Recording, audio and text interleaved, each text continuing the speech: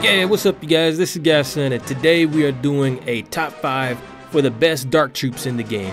Sit back, relax, and let me show you my top 5 favorite characters that are dark troops in Clash of Clans.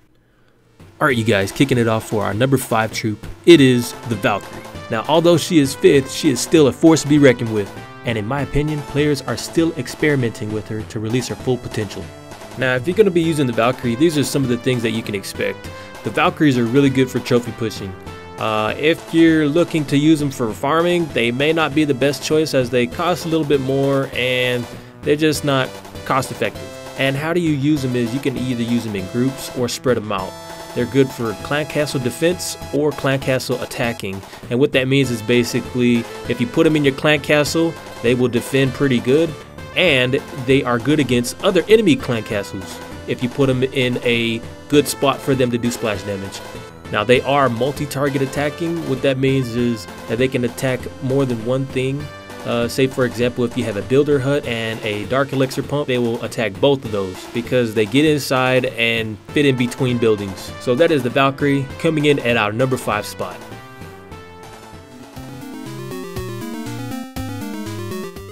Coming in at number 4, a very unusual troop, it is the Minion. Now the Minion is actually the smallest troop in the game, unless you're counting of course the skeleton minions, but as an individual troop, these guys are incredibly good. Now what makes these guys so awesome is they're actually used in pushing, they are better in farming, and their cost is low, so some people might actually have an issue with them being 4th. Now of course that is debatable, and it was hard for me to put them down this low. But if air traps didn't take them all out in one shot, then I would put them higher. So how you can use these guys is they're good for air raids. They are support troops, especially for balloons and dragons that are just doing cleanup work. They're really good at nitpicking. What that means is if you're going for 50% victories, they can take out little building structures on the outside and help you out really good. They're pretty decent as defending your clan castle and attacking other ground troops that can't aim up and shoot. So if you guys are looking for a good poopy attack, go with the Minions. These guys won't let you down.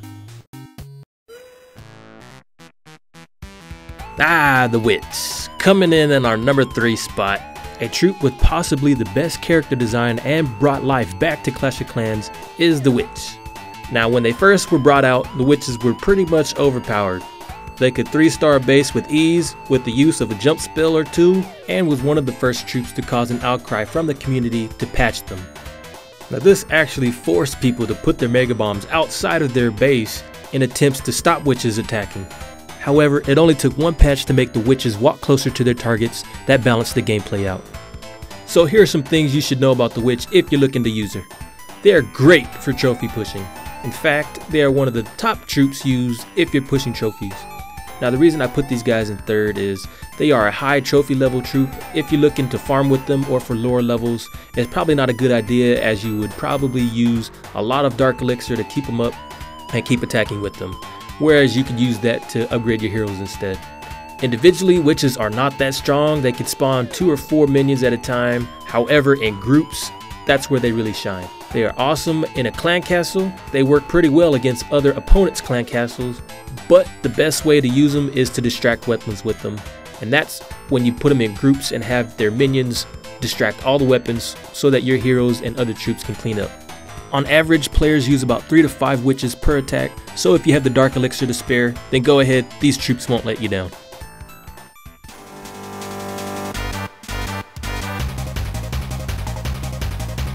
Yeah, the Hog Riders, the only troop that I can identify with. These dudes are one of my favorite troops, actually. And in case you haven't been playing the game long enough, here's some black history for you. The Hog Riders used to suck.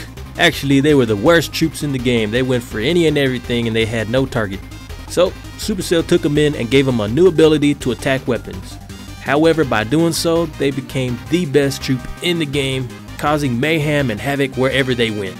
As a result, there has been many attempts to stop these dudes from being so strong, including mega bomb relocations and complete base makeovers just to counter these troops. Until the most recent update, where mega bombs did about 75% damage on them. With the most recent update, this has knocked the Hog Riders down from great to average trophy pushers. However, they are still good at farming. The cost is mid-low, making them ideal for troops to use if you're looking to save. Their power are still good. They do pretty good damage on weapons if you put them in packs. So how do you use them? You can put them in groups, and with the right person behind the device, they are still capable of 3-starring a base. Now with all these patches, one might think this is discrimination, but I for one will keep these guys as my all-time favorite troop and remaining on my number 2 spot.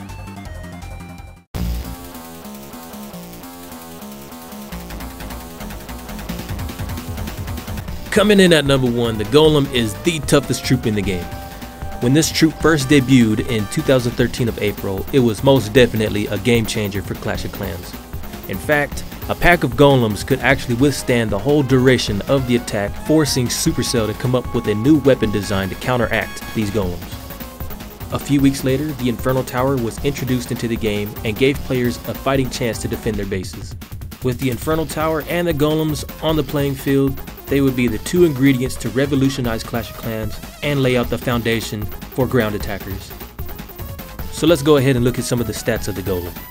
Coming in at 6 foot, 2,000 pounds, the Golem is one of the best troops in the game for trophy pushing, and the complete opposite if you're trying to farm with him. That is due to the high cost of the Golem, which is the highest priced dark troop in the game. Now although they can't dish out a lot of power, they can take a beating, so make sure you spread them out so that they pull weapons and tank enemy fire for the rest of your troops to get in. So Golem is a powerhouse and is definitely the number 1 troop on my countdown. Thank you guys for watching. My name's Godson and this is me doing my top 5 character countdown. Be sure to check me out and I'll do more of these coming soon. Thank you again. Godson out.